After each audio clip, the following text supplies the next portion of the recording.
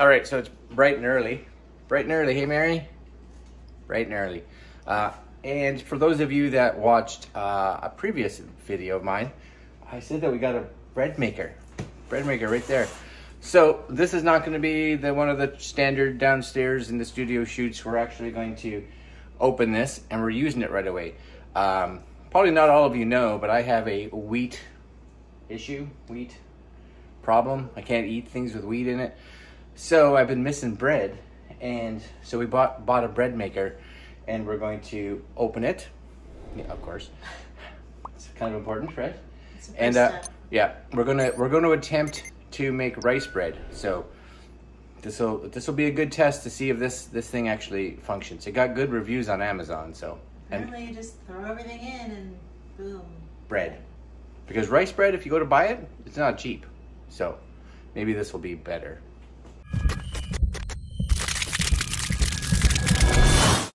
Okay, so here it is. Mary's doing the unboxing. Look at her.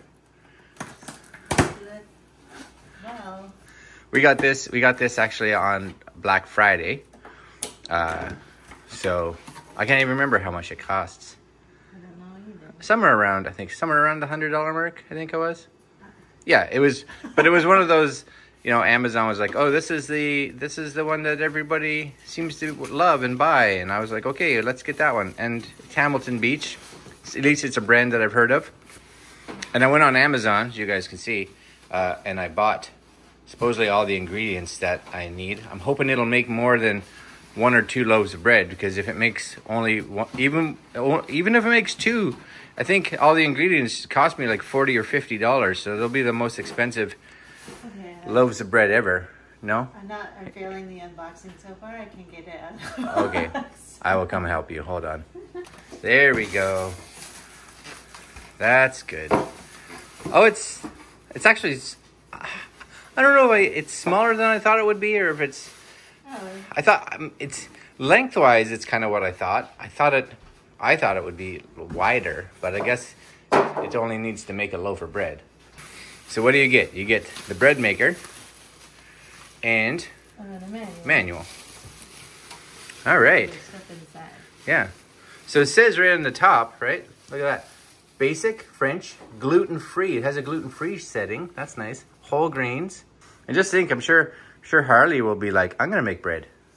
Yeah, I told her she could make brown bread in it. She loves brown bread. So there we go. Menu, start, stop. You guys can see all the kind of settings on the top there. And 5-year warranty. That's good. And it's not a horrible size. Like I said, you could easily put that in a cupboard and just bring it out, because it's not something that you're going to use all the time, for sure. No. All right, so what do we get inside it? Garbage. Is that a measuring cup? It's a cup. There's Callie. That's right. Hey, Callie. You watching Mom? Callie? She's there. She is.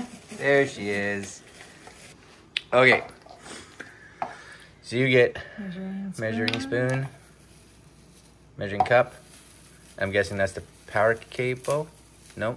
Yes. No. No. Power cable's out the back. Yeah. Already. Okay. It's a hook. What's the hook for? Oh, I'm sure that's the blade for inside to stir all the ingredients, right? Cool.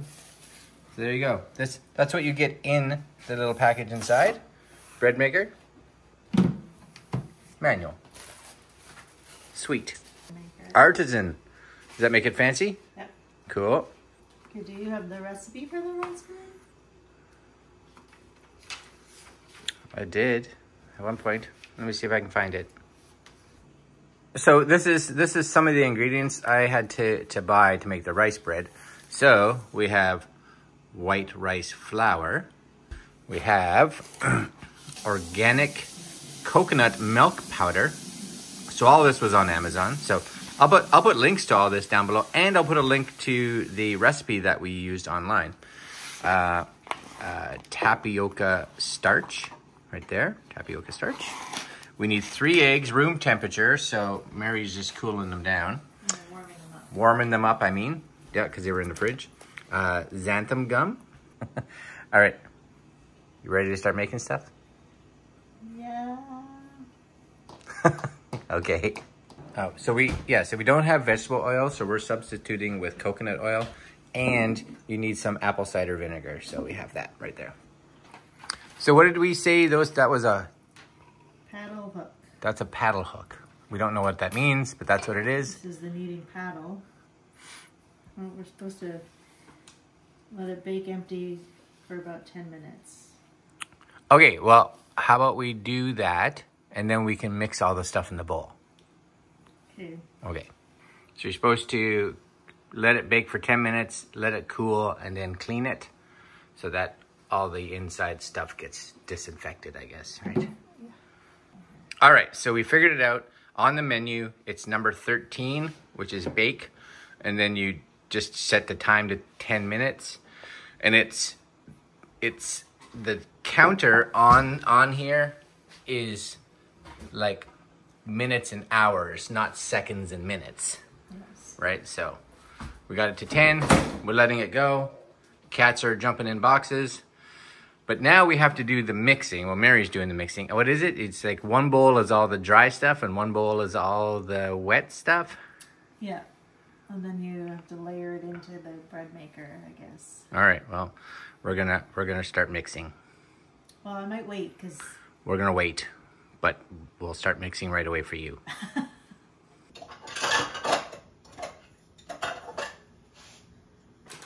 Okay, first and foremost, I may actually, Mary, you may want to open that window back there just a little bit, just to get some air circulation in here. So you can see on the actual bread maker, it's just smoking over there because it's cleaning. We actually just got a new stove, and when you clean it, it was kind of the same thing. The smoke just billowed out of it when it went through its cleaning phase. So it's kind of good because that smell is not pleasant. So try to open some windows or something, get some ventilation in your kitchen or wherever you're doing this. While that's doing that, Mary's going to do the dry stuff. And we learned about what that hook was for. This is the paddle hook. So when you take the bread out, the paddle is stuck in the bread. So this hook is to remove it somehow. I'm guessing, yeah. Anyway. Yeah, but it makes sense. So you're not using your fingers to dig around and get your... Right. Yeah. All right, so we're doing all the dry stuff because, again, it's dry stuff in one bowl, wet stuff in another bowl, and then you have to kind of layer it in the bread maker. So what is that you're doing? This is the white rice flour. White rice flour. How much? 2 1/4 cups. 2 1/4 cups. Be precise. Gotta be precise, because you don't want to blame measurements on why our bread's messed up. That's as close to a cup as you get. Right. The importance in baking is being precise. I guess that's true. It's not like it's a science. It's really. Not like cooking where it's like a pinch of this or everything's to taste. Very different texture than flour. More coarse? Yeah, it's just, I don't know. Okay, so we've got the rice flour in. Yes. Now next is? Tapioca starch. Tapioca starch, which is a big bag over here. How much of that? 1 cup. 1 cup. And at this point, the bread maker has stopped smoking. Oh, we just hit 10 minutes? Yeah. Cool. Well, I always remember when I was young and my mom used to make bread. There was like flour everywhere. Yeah. But she didn't have a bread maker. No. Your mom would love a bread maker. 2 teaspoons xanthan. Xanthan gum. 2 teaspoons xanthan gum. Well, that's nice because a lot of the ingredients, I think, especially the little things like xanthan gum and maybe, well, even the tapioca stuff, like you buy it once and you should get a fair bit of loaves of bread out of it. I should have a cooking show. You should have a cooking show. For filling. What? It's thrilling. It is. How much goes in there? Half a cup. Use 2/4. Gotcha. Math. You can do it. Nice. And then sugar. 3 tablespoons of sugar. Good thing you can buy sugar in such small bags. That should... I'm also baking cookies. So. Right.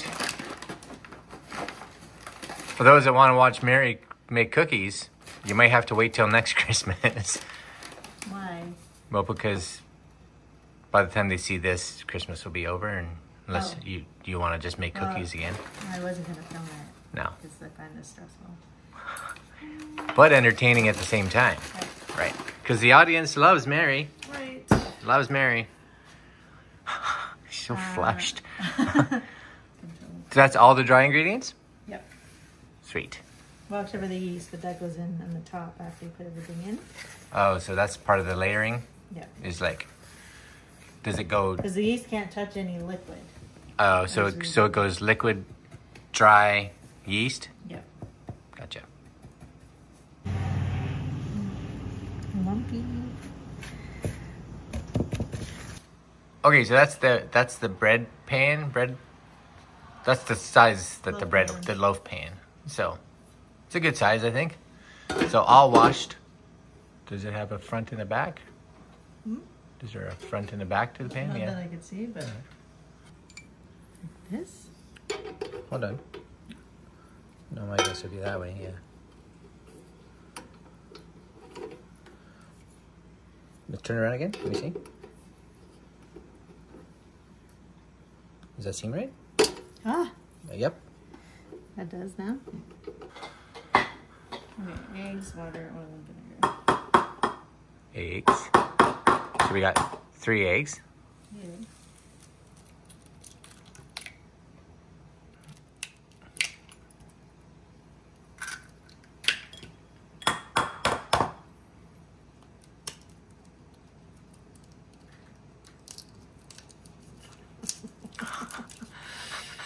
Oh. What's wrong with me?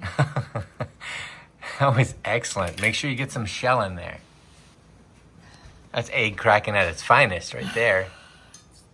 Camera's stressing me out. Normally I'm a lot better at this. All right, so this is Water. Warm water. warm water. How much? 1.5 cups. Cup and a half. Teaspoon of apple cider vinegar. Teaspoon of apple cider vinegar. Voila. Did you say so much? Coconut oil. 3 tablespoons. So would that be better to liquefy? It should liquefy when I put it in the warm water. Oh, right. Okay. So we're already substituting. But we have coconut oil and organic coconut milk powder in here. That's right. So that's, so don't make this if you're allergic to coconut or any of the other ingredients, I guess. So now you're gonna, is that it for liquid? Yep. That's it? All right, so you're gonna stir it up just to try to get that coconut oil to blend. Yeah. Well, and mix the other stuff. Yeah. And then we'll get ready for it going in the bread maker.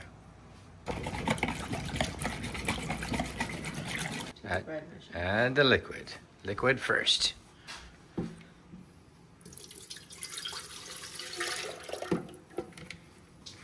My guess is now add the dry stuff. Flour mixture. You could. Might make it a little easier for me. Okay. And you don't stir it, you just lay it there, right? Yeah. So a bowl that's bendy or a bowl with a spout maybe would be good. Because you don't want the yeast to touch liquid, you said, right? Yeah. Oh no. Okay.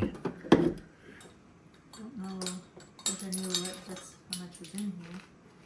Doesn't it say on the front? The data to the center. Add it to the center. And you said 2 1/4? Yeah. Select the gluten-free setting for a 2-pound loaf, medium crust. It says when the kneading cycle starts, scrape down the pan with a spatula to thoroughly mix the batter. Menu number 3. Throw them in gluten-free. Okay, so just so you guys are aware, there's an area up here at the top that's for the size of bread and then your crust, I guess. But not all of the presets have the feature. So the gluten-free doesn't, but you'll see as you go through, this one has it. So then you could move that around. Same thing with down here.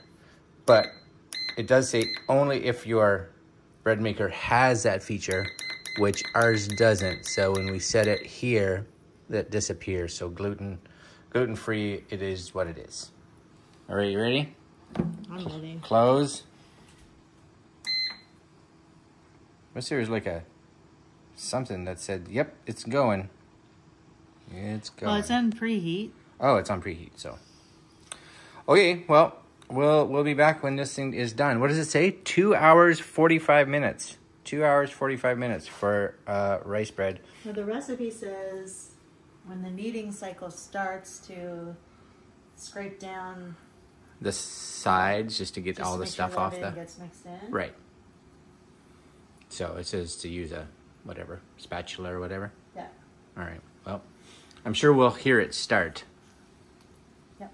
So, okay, well, we'll be back when that part happens, I guess. Right. The yeast is gone now. The yeast is gone. It's in there.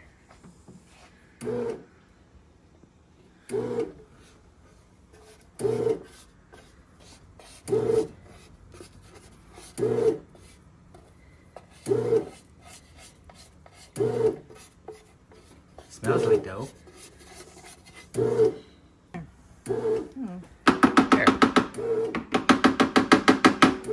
Sweet. I like the little window. That's cool. All right, guys. So it's actually been a day later. We had company come over, but the bread was a success. And look at me having bread with peanut butter on it. Now, first is the sort of review of the actual bread maker. I can't be happier with it. Really, it does exactly what a bread maker should do. Easy to clean, makes bread, right? Secondly is the rice bread recipe. I just realized it makes a heavy, it's a heavy loaf of bread. And if you've never had rice bread, its consistency definitely is just heavy. It's very heavy bread. It's a dense bread. And when you eat it by itself, I don't know if it's just all the coconut or if it's the tapioca powder that's in it. It definitely has a sweet taste to it, almost a cakey taste to it. Not quite to that level, but I've had it now with breakfast. It doesn't toast like bread does, but you do still get a bit of a crunch. I did find you had to just toast it longer, but not a big deal. I've made a sandwich, had peanut butter. It's good. I'm happy. One of the best purchases we've made in a long time. Now I just need to figure out how expensive it is really to make bread. All right, guys, that's it. That's our Hamilton Beach bread maker. We're pleased. We will put links down below if you guys are interested in this one. It gets rated very high and price is actually pretty good. So links down below if you're interested. Like, comment, share, subscribe, hit the little notification bell. We'll see you guys tomorrow. Later.